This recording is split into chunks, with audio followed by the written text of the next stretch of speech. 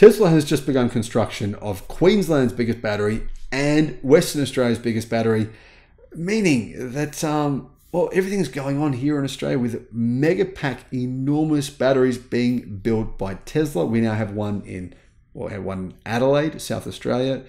We have one in West Australia that's being built. We have another one in Queensland. There's another one in Melbourne that was built as well. Here in Australia, to be honest, Tesla is kind of really going after these enormous mega batteries and supplying, well, honestly, helping us fix Australia's grid. One of the biggest batteries in the world and the biggest battery here in Australia has just broken ground. This battery is quite remarkable. It's being built on the site of an old coal power plant. And this is what we know so far about what Tesla's doing and how big this battery actually is. Hello, my friends. Welcome to the channel. I'm Sam Evans. You're watching The Electric Viking. It's phenomenal to have you with us.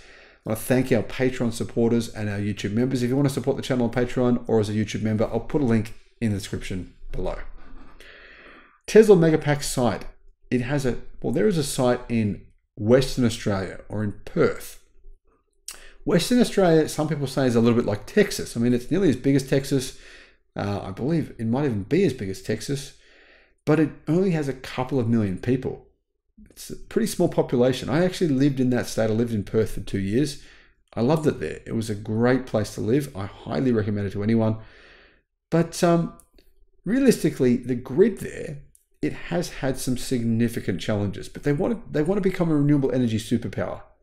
So they're building out massive solar farms and huge batteries.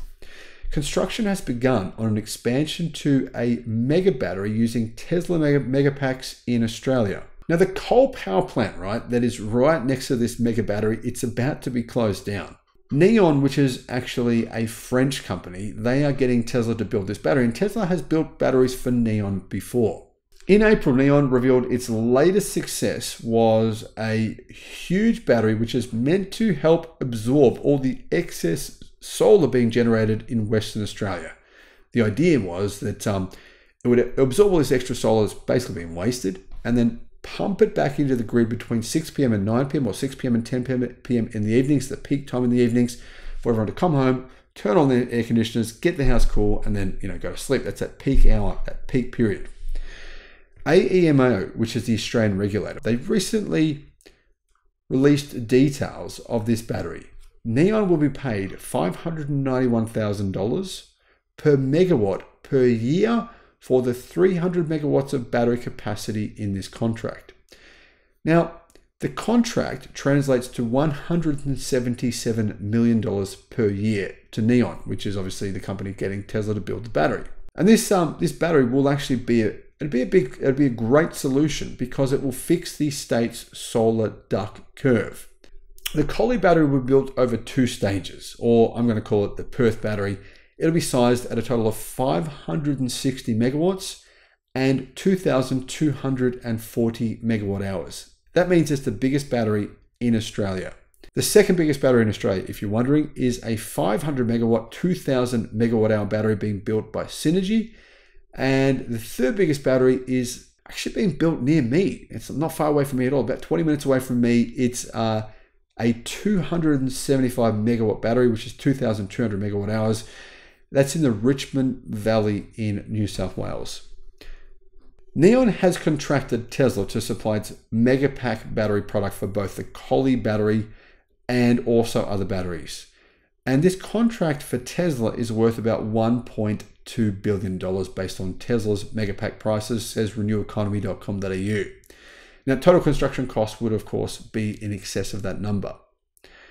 However, what's intriguing about all of this is the fact that, realistically, Neon, couldn't they just go to BYD or CATL and buy their batteries, which are cheaper than what Tesla's charging? They're a lot cheaper, in fact.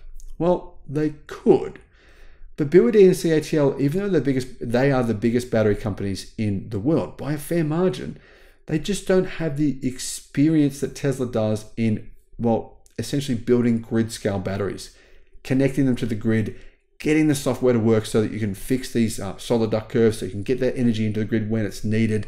All the software is really a big part of the reason why Tesla's so good at building these big megapack batteries. Now, Tesla's energy division has grown this year by a staggering amount, and Tesla actually makes the same profit from one megapack battery as it does from selling 100 electric cars. Now, obviously with EVs, you have all these other issues though. You've got to kind of recall them sometimes. You've got to fix problems that come up in warranty issues. These megapack batteries, which are now lithium iron phosphate, are actually very affordable. Tesla gets those cells from CATL and repackages these batteries.